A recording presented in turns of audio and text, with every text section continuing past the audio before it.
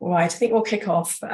Welcome to you all to Public Law Week. This is the first time Cornerstone Barristers have hosted a Public Law Week, and this week we've got a whole series of events on various different topics in the public law sphere. Today's topic is on public law in the Supreme Court, but you'll see when you look at our website that we had an event yesterday and there are other events taking place later this week. And so if you are interested in finding out a bit more, please do have a look at our website for our other events. You can see from the screen that the event's being recorded, and if you need to pop out at any point or want to look at the webinar again, it will be posted on our website probably later today, as will all the other recorded events, and so you can look at those in your leisure. The intention today is to use the Q&A function to ask questions, and would encourage you to post any questions that you have in the Q&A function. Both I and the other speakers will do our best either to pick up those questions during the course of our talks or to spend some time at the end of this webinar answering your questions.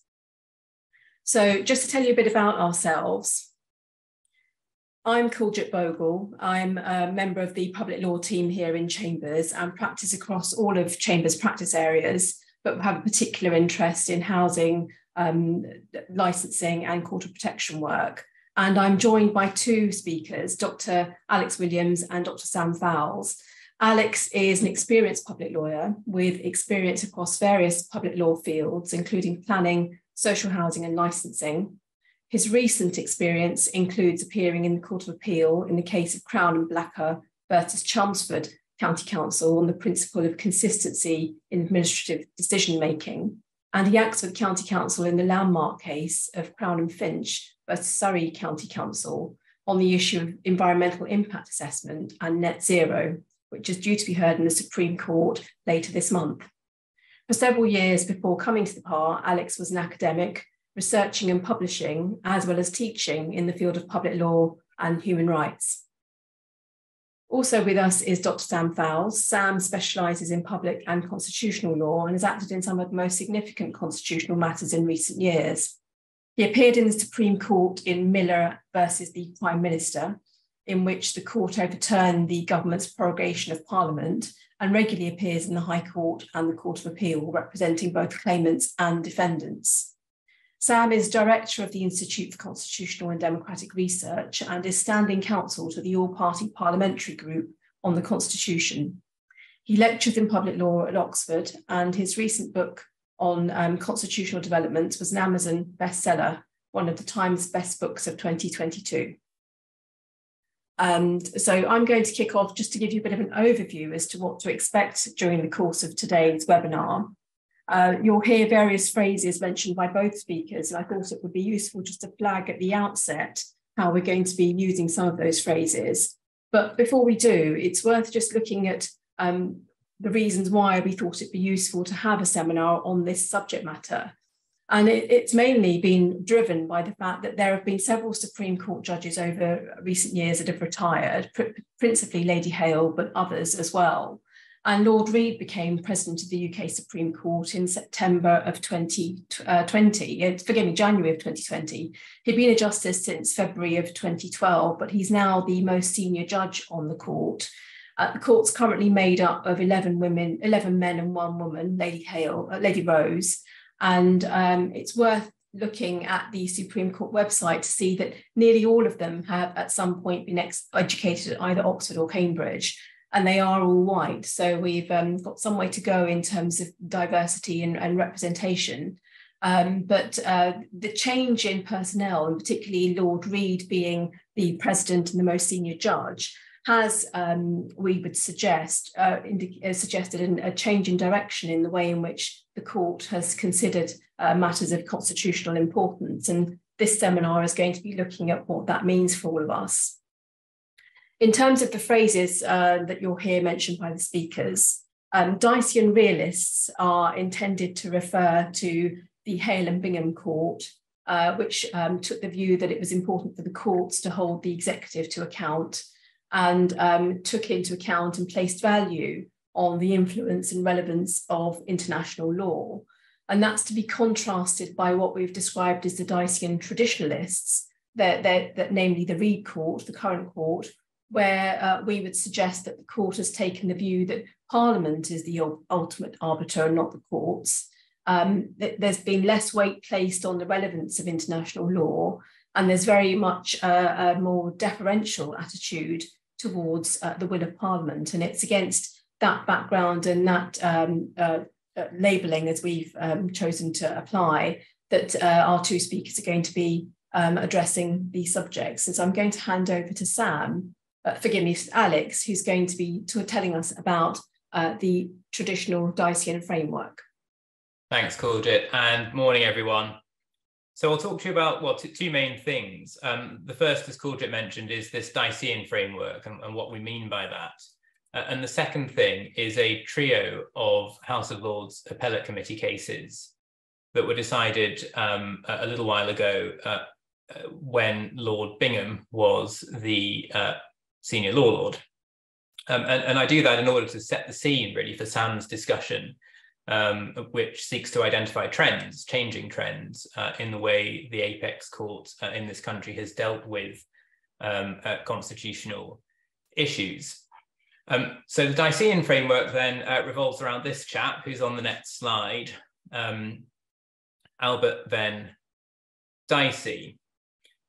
He is a Victorian scholar, born 1835, died 1922, and his work on the study of the law of the Constitution is still today regarded as highly significant. What he set out to do was to explain how, as he saw it, the Constitution operated.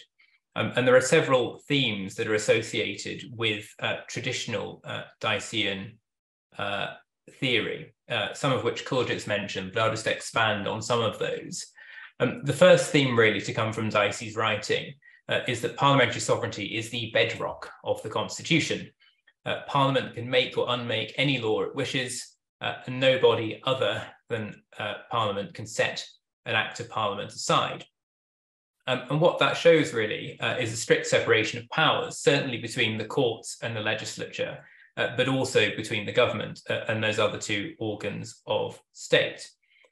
It follows in turn, according to Dicey's view of the Constitution, that statutory interpretation is heavily textual. Of course, the language of the statute always matters, and it's a question of balance. But under Dacian theory, the courts wouldn't probe into the context of the statute and adopt such a purposive interpretation of the statute as they now, in more modern times, tend to do. Dicey's work also placed heavy emphasis on the rule of law in its more thin rather than thick conceptions.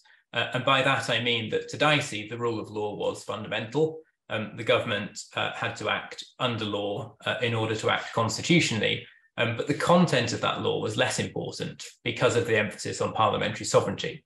So in other words, to Dicey, the rule of law was a rule of law, not necessarily a rule of good law or moral law. And that thin, thick debate has exercised scholars certainly for a very long time. And once again, it is all a question of balance in terms of how we conceive of the rule of law. But Dicey certainly conceived of it in its more thinner conception. Allied to that, Dicey was also concerned about the principle of equality before the law. To him, that was fundamental. Law had to be applied equally regardless of status or rank of the person or persons to whom it applied. And in keeping with that idea, Dicey tended to compare other systems of law, in particular continental systems that had a more developed conception of administrative law, disfavourably to the British Constitution. In his view, a developed system of administrative law, like that, for instance, in France, with a separate system, a court system at least, for administrative challenges involving administrative bodies, tended to jar with that principle, that law should be applied equally and that status and rank shouldn't really factor. And finally, Dicey's work was associated with a stricter, or very strict, in fact, dualism, by which we mean that Parliament, being sovereign, has to give effect in domestic law to international law before international law becomes relevant. So he saw a very strict divide between law as it is enacted by Parliament and international law, which in his view didn't play a significant role in our legal system. So with that canter through Diceian principle, we come then to the three watermark Human Rights Act cases that I will discuss. All of these cases were decided during Lord Bingham's tenure as the senior law lord. All of these cases were decided by a panel of judges that included Lord Bingham and Baroness Hale. And in my view, the Human Rights Act or these three Human Rights Act cases present good case studies because it's in the human rights context that we tend to see these issues of balance between individual rights and sovereignty, for instance, and between law and politics really coming into sharp focus. So they give an indication as to the reasoning, certainly of the House of Lords Appellate Committee around that time. The first case is A in the Home Secretary, also known as the Belmarsh detainees case.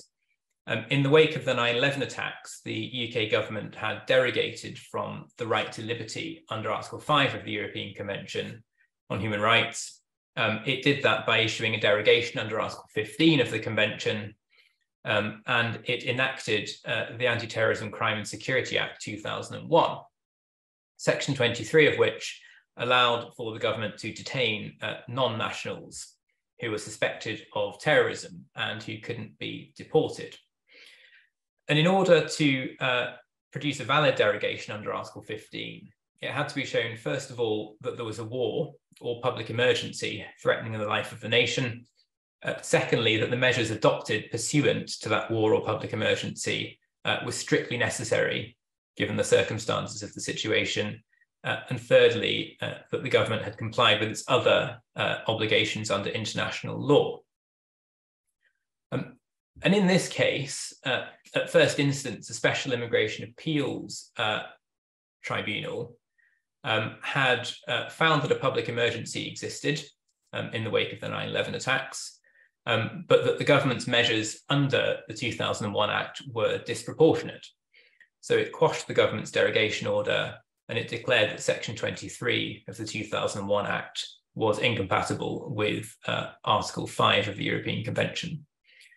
The Court of Appeal allowed the Secretary of State's appeal, and the House of Lords overturned the Court of Appeal and restored the first instance decision.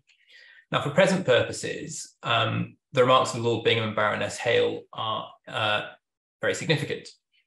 So on this question of public emergency under Article 15, Lord Bingham said that great weight had to be given to government and parliament on the question of whether a public emergency existed. That is a quintessentially political decision, he said. However, when we get to the issue of strict necessity and whether these measures are strictly proportionate, the degree of deference that the executive should be given by the courts has to be conditioned by the nature of the decision. And he said that deference shouldn't preclude and doesn't preclude a review of proportionality by the courts here, especially given that the liberty of the individual is at stake. So in his view, if anything, the focus on individual rights, particularly the liberty of the individual, required, if anything, more searching analysis on the proportionality front than it otherwise would have done. Baroness Hale's judgment was in similar terms. She agreed with Lord Bingham and the other judges who decided to declare Section 23 incompatible. For her, only the courts can decide when or for how long to detain someone. And significantly, in her view, the concept of democracy and majoritarian rule, and of course it's that concept that underlies parliamentary sovereignty, can't prevail if the legislation that's produced is inconsistent with equal rights. And those are very interesting remarks. In particular, that final remark does tend to suggest, in Baroness Hale's view, a thicker conception of the rule of law than under Dicey's writing. What we see here is the courts toying with this idea of whether the law is good law or not. So what are the headline points to take then from A in the Home Secretary? The first is what we see is a robust protection of individual liberty in this case, even in the face of clear legislation There wasn't really any ambiguity in that aspect of the 2001 Act. It was perfectly clear what Parliament was trying to do. But we see a robust analysis of proportionality, the proportionality of government measures. Despite the national security context, where the courts tend, or at least tended, to give more deference to the executive, we still see a very intrusive and robust proportionality analysis being carried out. And thirdly, a robust application as well of international law principles, not simply those principles found in the European Convention, but also principles found in other treaties. And in particular, when the House of Lords was assessing this third limb of Article 15 of the Convention, and was asking whether the government had complied with other aspects of international law, there was a very detailed analysis on various UN conventions, for instance, which suggested that the government hadn't met that test. So we come on to the next case of Uller, ex parte Uller. This case involved asylum applications by non-nationals. Their applications had been rejected and they faced deportation. The question was whether it would breach Article 9 of the European Convention, the right to freedom of religion, to deport those people to countries where they were at risk of religious persecution. And one of the questions that the House of Lords had to grapple with is what it means under Section 2 of the Human Rights Act to, quote, take into account Strasbourg case law. Did it mean, for instance, considering Strasbourg case law and then British courts making of it what they will, or did it mean something stronger, akin to a duty to follow Strasbourg case law? The House of Lords took a view that tended to suggest that that obligation was at the stronger end of the spectrum. In Lord Bingham's judgment, with which Baroness Hale concurred, only the Strasbourg court can correctly interpret the European Convention. It's an international instrument, and the Strasbourg court is set up in order to interpret that treaty.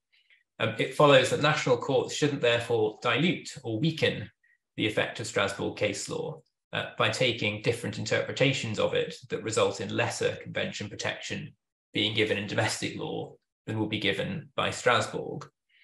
And thirdly, it followed that under Section 2 of the Human Rights Act, it was the duty of national courts to keep pace with Strasbourg, to offer no more protection, but certainly no less.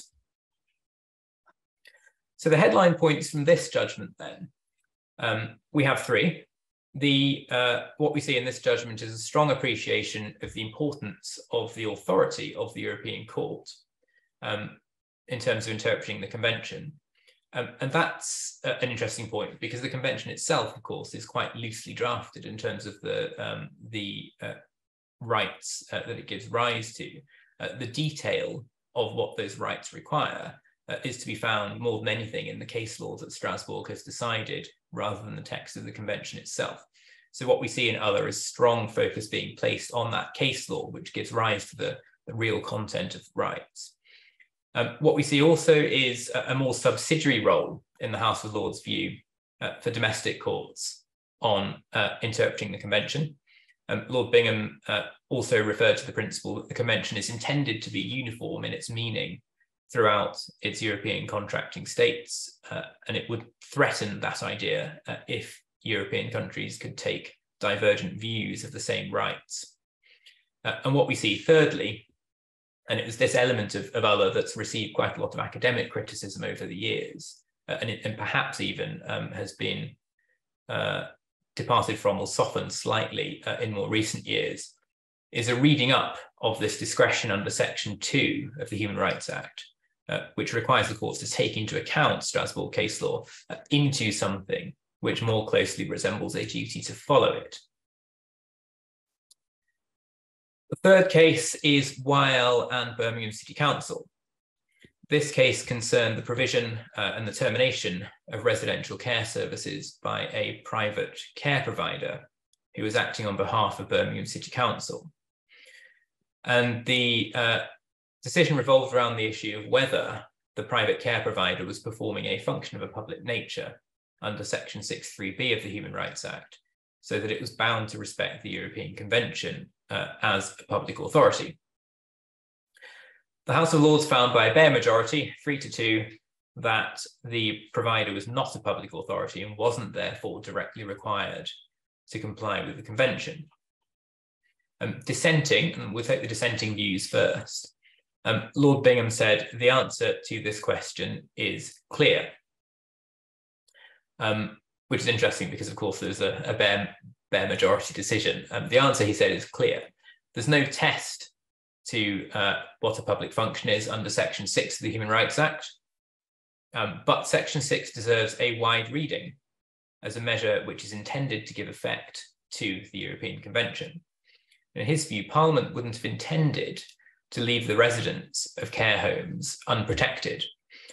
What is meant by that is that in the contracting out situation where a core public authority like a council passes a function to a private provider to exercise, a rights gap arguably arises, because if the provider is not a public authority, then it means that service users who are provided with services on behalf of a council which has decided to contract out are not protected against their provider, whereas a postcode lottery obviously arises, and those who are provided with in-house services do have convention redress. And in Lord Bingham's view, that would be iniquitous. Parliament wouldn't have intended to leave residents of care homes unprotected in that situation. Also dissenting, Baroness Hale's views were in similar terms. She said what we have to do is look to the scheme of the Human Rights Act. And if we look to the white paper that was produced by the government ahead of the legislation being enacted, we can see that the overall scheme of the Act was for the government to provide, or through the courts, to provide remedies in domestic law if the UK state would be liable in Strasbourg. And so in her view, the starting point had to be that where there is liability in Strasbourg, then in principle, there ought to be liability in domestic law. She said various factors were relevant to working out what a public function is. And among these factors were whether the state had assumed responsibility to provide the function and whether there was public funding underlying the function. And she said that the Human Rights Act, that the state had assumed responsibility in this case. There is comprehensive legislation that deals with the provision of residential care. It is a state function, and whether or not the state decides to contract out, it has clearly assumed responsibility to provide that function. Similarly, in this case, even though there was contracting out, the service users' care was being funded largely by the council, and so to her that public funding element was important. It pointed in favour of the function being public. She also said that there is a close connection here between this service, the intimate nature of care service, and the European Convention's core values, in particular the dignity of the individual, plus as well the risk of convention rights being violated in a care services setting. She said, again, those factors point in favour of this function being public and the private provider being bound to respect the convention. The majority position was very different. Those judges in the majority tended to focus much more on the technical nature of this arrangement. So in Lord Scott's view, for instance, this is a private arrangement. It was a private provider being paid to provide care for a commercial fee. In Lord Neuberger's view, this wasn't even a case of contracting out. The statutory function that the council had to perform was to arrange to provide the accommodation, whereas the care provider was providing it. In his view, they were performing different functions. This wasn't a case of passing a function to the private provider and providing a service, providing the same function in a contracted out setting. The majority also took the view that whereas a rights gap might arise if contracting out took place, there was also arbitrariness in holding the private provider to convention standards. In particular, it would give better convention protection to residents of a care home who were who were receiving contracted out services than it would to residents of a private care home who are paying for their own care. And in the House of Lords view, or in the majority's view at least, that was also arbitrary. Ultimately, therefore, if Parliament wanted to widen European Convention to apply to private providers, whether in the contracting out setting or otherwise, then that was a job for Parliament to do. It wasn't for the courts to close that gap by interpreting Section 6 of the Human Rights Act in a way that held the private provider to convention standards. So what are the headline points from YL then? Well, as we've seen, the majority's position was driven much more by the technical legal position. This was a contract, this was a commercial setting, it was a private company providing the services, and the emphasis on potentially disadvantaging privately funded users by bringing about a result that would mean they got less protection than contracted out service users would get. So for the majority, it was very much about not trespassing into what was seen to be Parliament and the government's decision-making territory. Lord Bingham and Baroness Hale were driven much more by the position of the individual, however, the need to protect the individual, and were much more willing to look to the overall scheme of the Human Rights Act and the Convention to identify the values and duties that, in their view, should inform the interpretation of Section 6. So that is a whistle-stop tour of the kind of reasoning that we would see in significant Human Rights Act cases from the Appellate Committee of the House of Lords during that period where Lord Bingham was senior law lord. So in practical terms, how is this relevant? Well, obviously the common law is more than the value set of a particular judge or judges. The whole point of the common law is to ensure that that is the case. But certainly marginal cases, more difficult cases where the issues are more finely balanced, it does tend to show how judges would balance the different competing values like individual rights and sovereignty or law and politics when the chips were really down. So possibly if this reasoning is typical of all courts and all judges, then in those more difficult cases, what we might see, for instance, is a greater willingness on the court's part to apply the proportionality doctrine robustly. If you are a social housing landlord, for instance, that might mean a greater willingness to scrutinise the proportionality of your behaviour when evicting a tenant. If you are, for instance, a planning decision maker, it could mean, in more difficult cases, that the courts are that bit more willing to probe into a decision letter or the officer reports of a council planning officer than they otherwise would be in order to ascertain whether the behaviour is lawful. And it's those subtle messages that are being given off in that older case law that are significant. But the crucial question, of course, is this reasoning typical of all judges at all times, or might something else be going on? And with that, I'll pass over to Sam to talk to you about the more recent case law from the Supreme Court. Thank you so much, Alex. So what I want to talk about is bring our story up to the present day, moving on from the Bingham and Hale court to the Reed court. And I want to start off with a bit of an interesting statistic, if I could just go over this slide.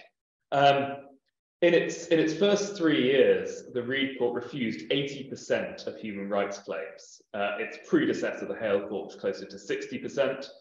And public bodies were twice as likely to win their claims than they were to lose. Whereas in the Hale, under the Hale court, it wasn't quite 50-50, but it was a little bit closer.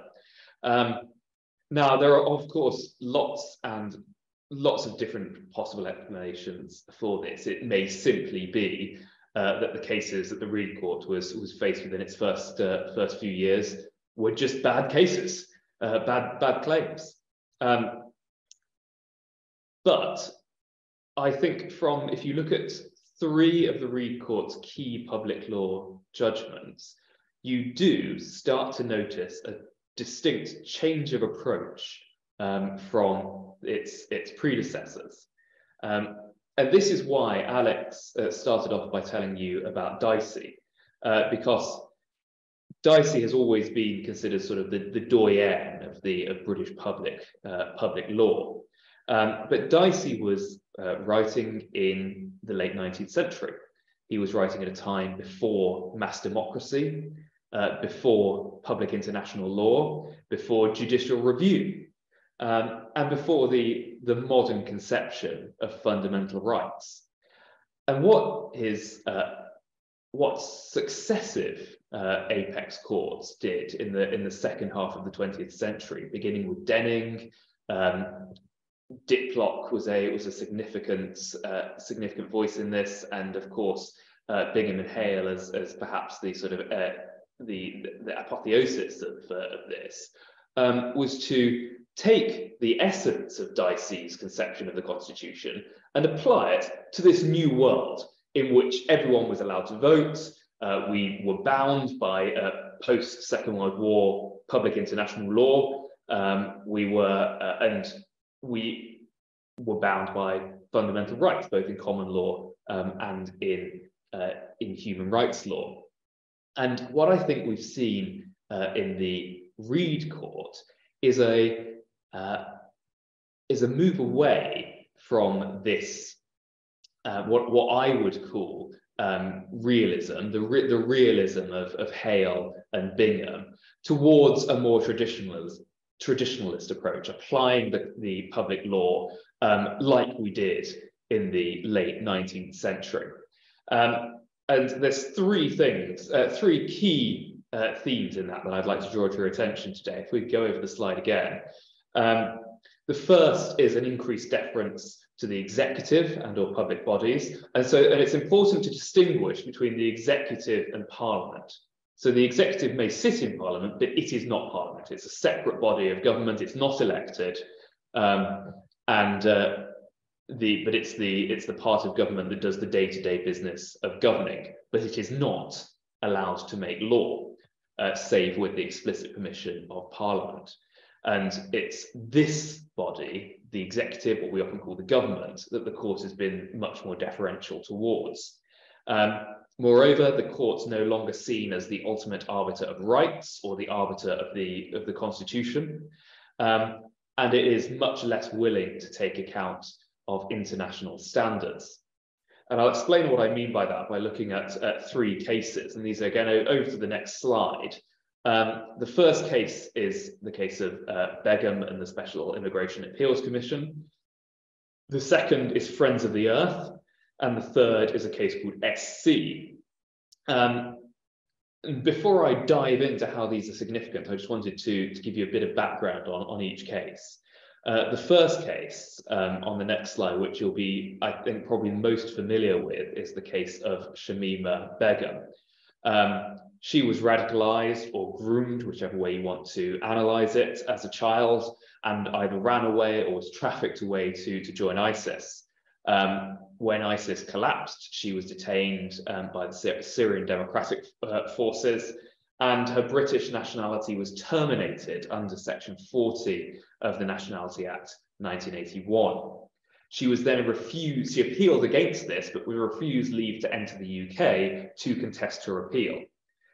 She challenged both the deprivation of nationality and the leave to enter decision before the Special Immigration Appeals Commission and lost before that. But she succeeded on her leave to enter appeal in the Court of Appeal. The next case is the Friends of the Earth case, and this concerns the third runway at Heathrow Airport. It was actually a challenge to what's called the airport's national policy statement. And that is a statement that the 2008 Planning Act requires the Secretary of State to make, setting out what the Secretary of State wants to do about airports and going forward. Now, the basis of this challenge was that Section 5 of the Planning Act required the Secretary of State, in making the statement, to take account of existing government policy. And Friends of the Earth said, well, that means the Secretary of State must have had to take into account the Paris Climate Accords of 2015. The Secretary of State said, I accept that I haven't taken those into account, but I also say I didn't need to.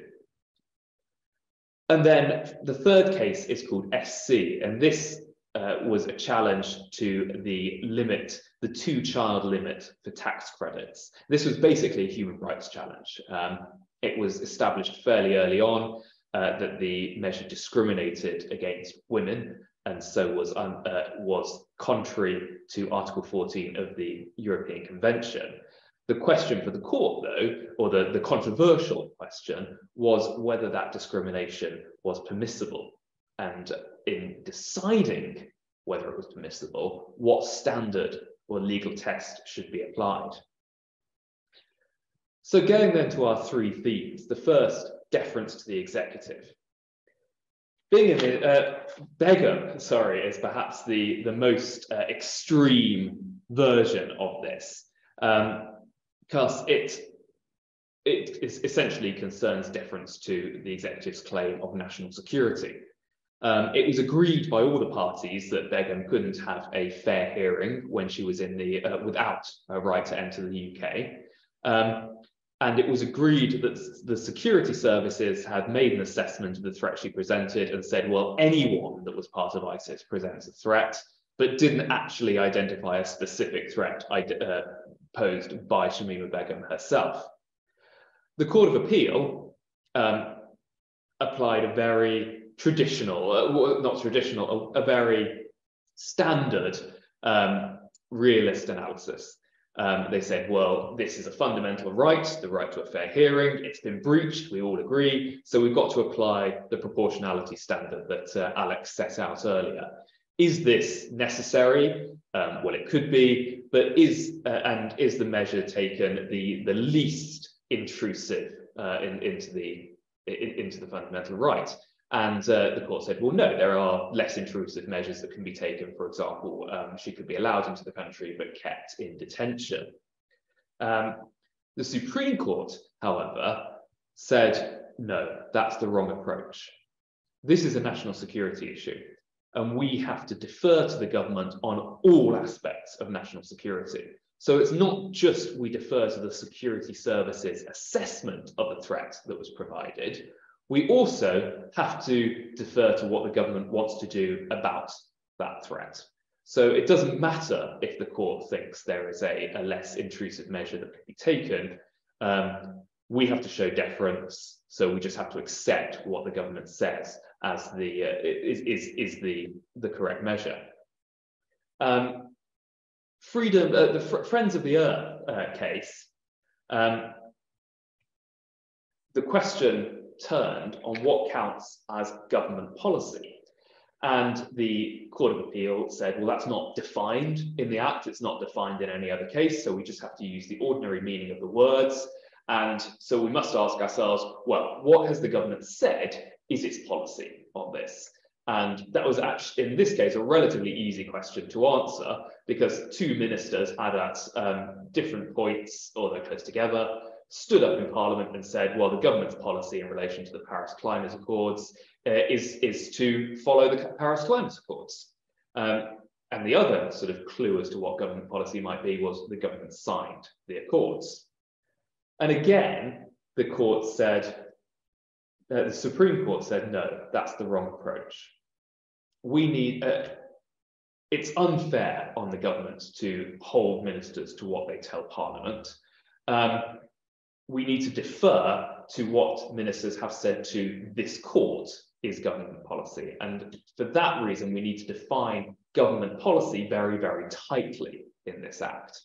And they defined it as a formal written statement of policy akin to something like the National Planning Policy Framework.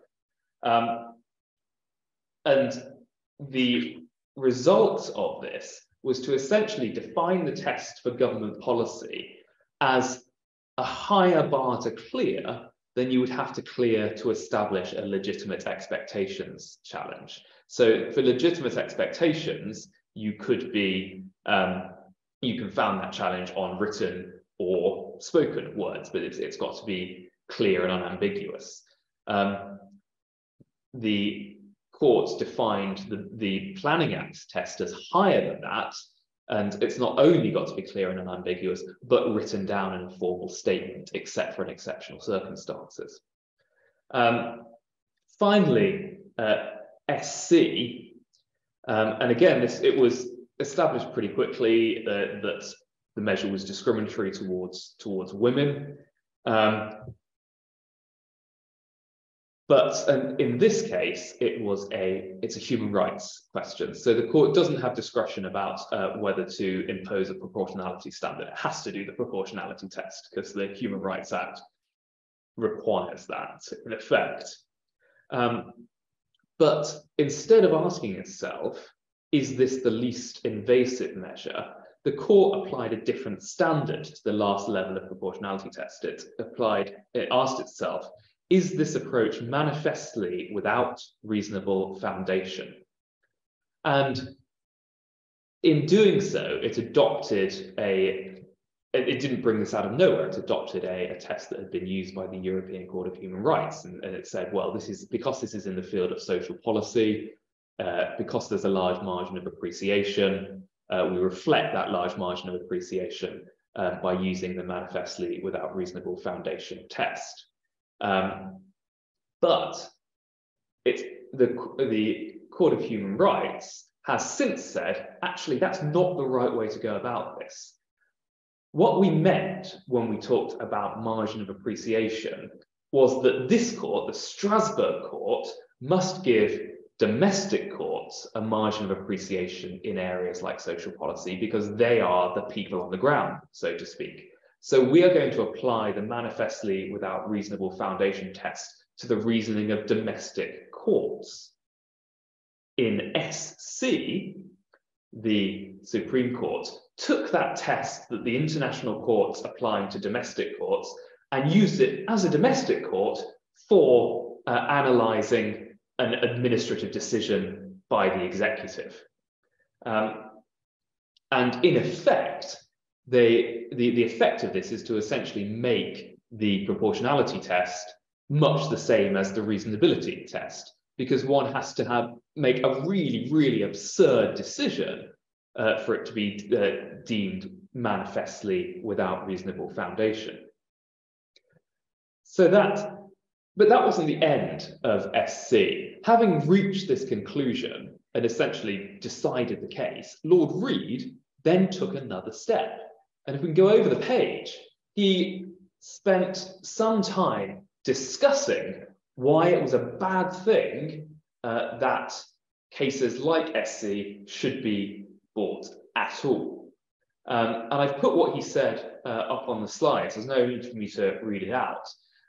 Save to point out that this reflects what government policy was at the time, and this reflects the talking points that were being distributed by the government.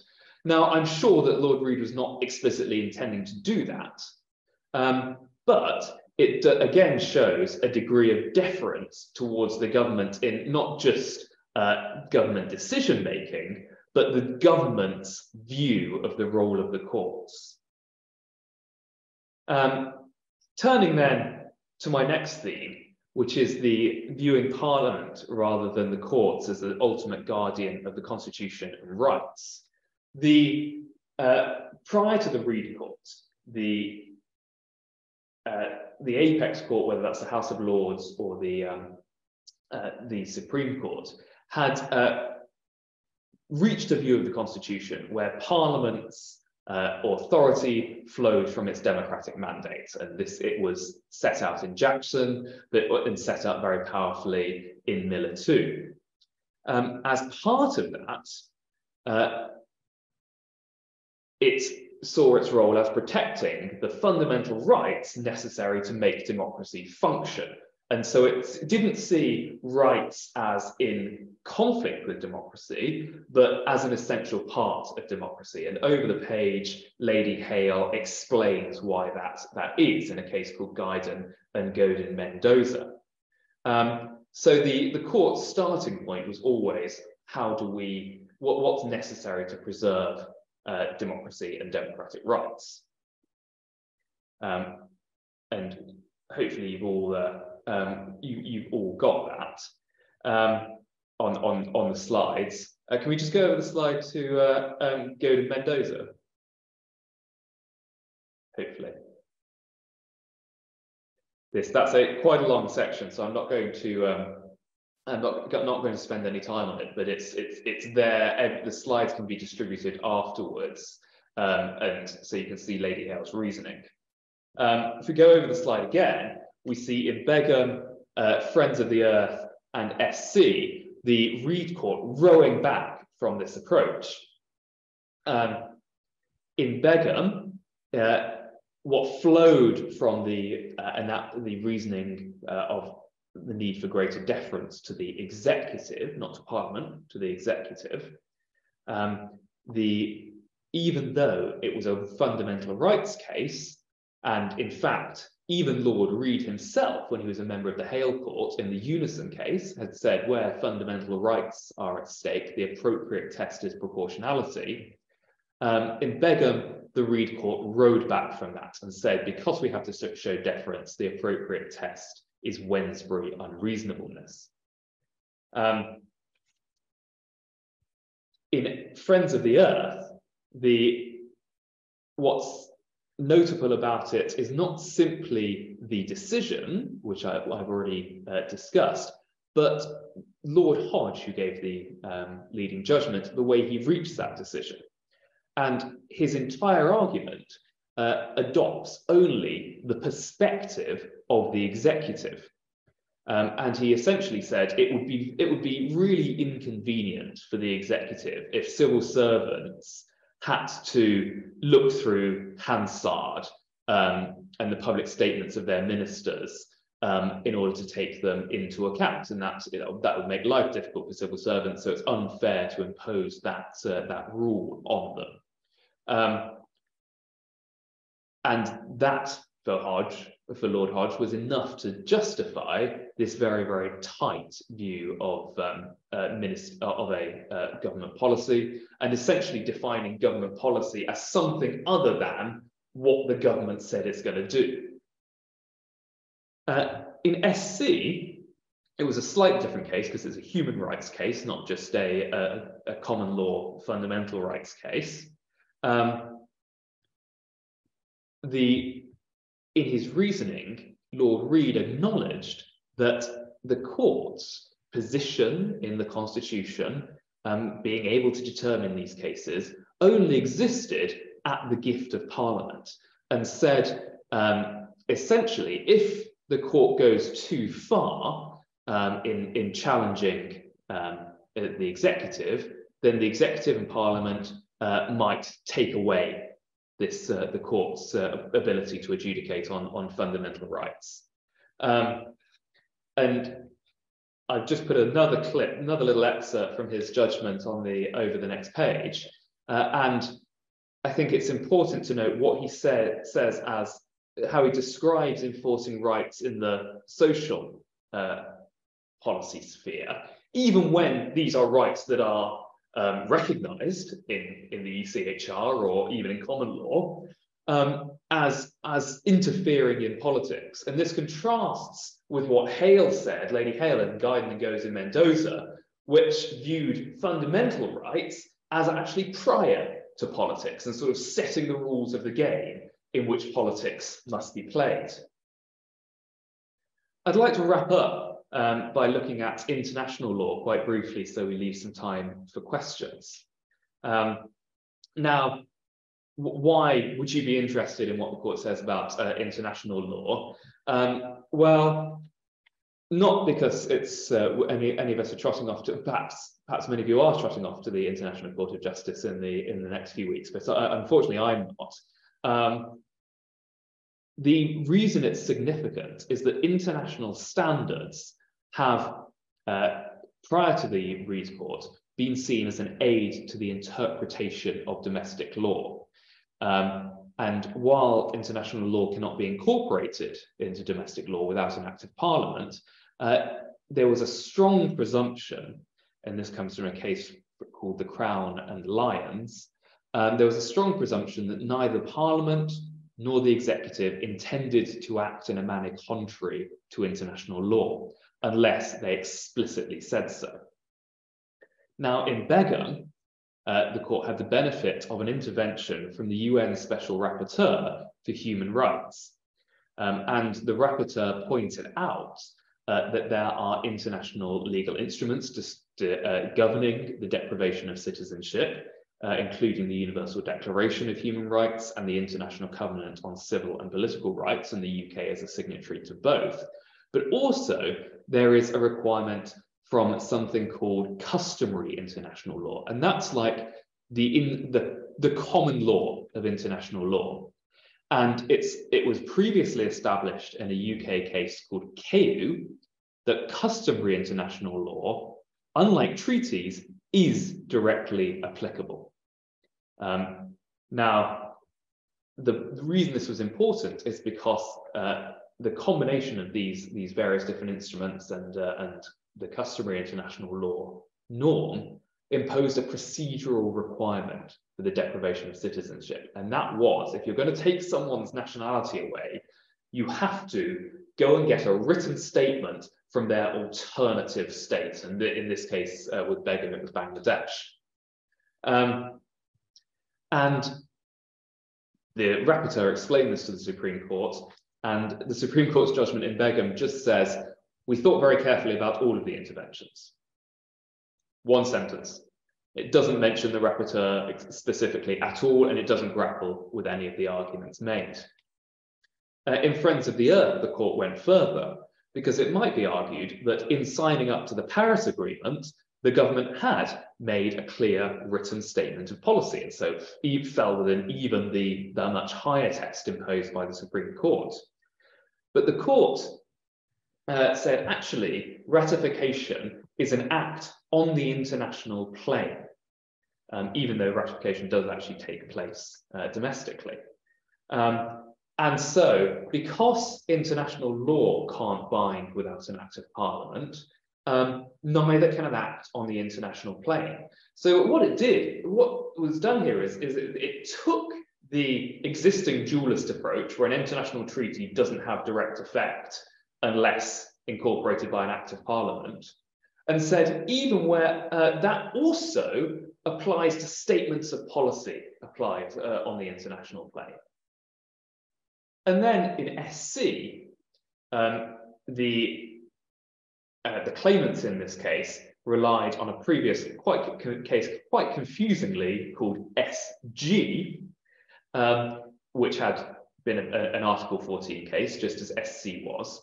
And Lady Hale had relied on the UN Convention on the Rights of the Child as an aid to the interpretation of Article 14. And this was a standard approach because the Convention on the Rights of the Child couldn't apply directly, but it must be assumed that in passing the Human Rights Act, Parliament did not intend to act contrary to that convention. And in SC, the Reed Court reversed that approach and said that that approach is effectively incorporating international law by the back door, and so we shouldn't even be taking account of it as an aid to interpretation. So why is this change in approach significant? Well, firstly, what the Supreme Court does influences what all the courts below it do. And so what we're likely to see, even going right down to Section 204 cases, a greater deference to discretion. And this is, if we just go over the slide, thank you, a less tolerance for public interest claims, fundamental rights no longer seen as sort of trump cards, and in things like housing and benefits cases, where you have to take the interests of children, and there's statutory duties to take the best interest of children into account. The international conventions are no longer going to be relevant to the interpretation of those interests. And then in things like planning cases, things like climate change commitments are unlikely to be relevant insofar as they are on the international claim. Although I would say that is for now, and please keep on your edge of your seats for Finch and the Supreme Court, which is coming up in a few weeks, and also for the European Court of Human Rights decisions on whether Article 8 includes a right to a clean and healthy environment. But we don't have those decisions yet. So for now, climate change is off the table. International climate change commitments are off the table for domestic decisions. That brings me to the end of my brief remarks, probably not as brief as might have been desired, but I'll hand it back to Kuljit. Thank you very much, both to you, Sam, and to you, Alex, for some very informative discussion there. I'm going to come back to you both in a moment with, to ask you for your final concluding thoughts and to pick up anything in the Q&A or in the questions that have been emailed to us. But before I do, perhaps I could just deal with 4 themes that have come out of what we've covered today. And they're on the slide there, but you'll have seen, no doubt, that there have been over the years an increasing tendency for public interest groups to get involved in litigation, either on behalf of individuals or by funding litigation in the background, where you have a front man or front woman as the claimant or the applicant. Very often they're groups that have tried to establish the unlawfulness of government policy and have lobbied against that policy as something's been going through Parliament, often unsuccessfully, and then have tried again, a second bite of the cherry, through litigation. And it's interesting to note that there seems to be a discouragement of that involvement. And back in 2018, Lord Reid denied permission to the statutory body called the Northern Ireland Human Rights Commission to become a litigator in an important case on abortion. And you'd think that of all the bodies that might be involved and have an interest in that sort of litigation, it would be a body such as the Human Rights Commission, but they were denied involvement. And similar decisions have been made in relation to the Good Law Project, for example. Last year, they brought a case along with the Runnymede Trust in relation to the appointment of the chief executive of the Test and Trace programme. And their involvement was closed down by the court, and they were penalised with cost orders. And so there seems to be a trend towards discouraging that public interest litigation by groups representing claimants, as opposed to individual claimants bringing the cases themselves. There's also the trend that Sam talked about in terms of background documents. So they might be trawling parliamentary debates, or they might be other examples of our international obligations. And the reliance on those external documents that aren't directly relevant to the legislation at hand seems to be something that's being discouraged by the courts. And that's also one of the themes that seems to be emerging from the Reid Court. You've heard about the international law and the lesser relevance of it, it would seem, in the current climate of the current makeup of the court. And it seems to be a case that the views taken that international law and domestic law operate in independent spheres, and that treaties that we've signed up to aren't legislation unless Parliament has chosen to treat them as such. An example would be the European Convention on Human Rights, and it having been in effect incorporated through the Human Rights Act. And then finally, there's a question over the standard of review, particularly in cases which touch on social and economic policy, and whether by having a standard which requires something to be manifestly without reasonable foundation, it actually makes it very difficult to establish that there is any illegality or problem with the measure in question, and whether by having that sort of test where insulating the decision maker from effective review, again, diluting the ability of the courts to hold the executive to account. So all themes to note as we move forward with Lord Reid's presidency of the court, and areas to watch. I'm going to, before we close the seminar, invite both Alex and Sam in turn to offer any closing thoughts. I'm going to come to you, Alex, first. Thanks, Kuljit. What I will do, if I may, actually, just in deference to those who've asked questions on the Q&A, is take one of those questions just briefly. I appreciate we're at an hour and attendance is dwindling a bit, but there's one question in particular that I wanted to answer, given that I have something of a tragic interest in this case, because I spent a number of years researching this issue when I was in academia. The question is, are we likely to see more references to Strasbourg where private organisations breach human rights? I think the answer to that is yes, we might, but we have to be careful to think that this is an opening of the floodgates. It isn't, in my view.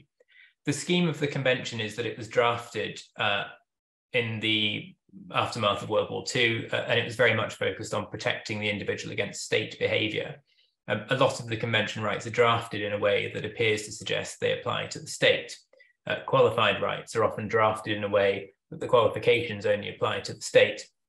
And so it is generally, I think, going to be difficult to persuade courts, particularly the European Court, that it should intervene in the case of a breaching of human rights by a private organisation.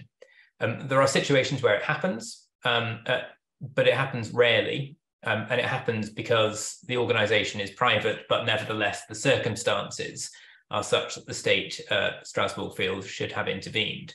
And that explains a lot of, for instance, the privacy cases where there's media intrusion into the private lives, perhaps, of celebrities, to give one example.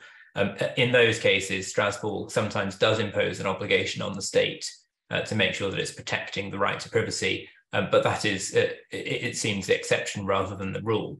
Crucially, Strasbourg isn't saying in that situation that a journalist or a media outlet is in fact a public authority or a governmental organisation, and that the government is directly responsible for it.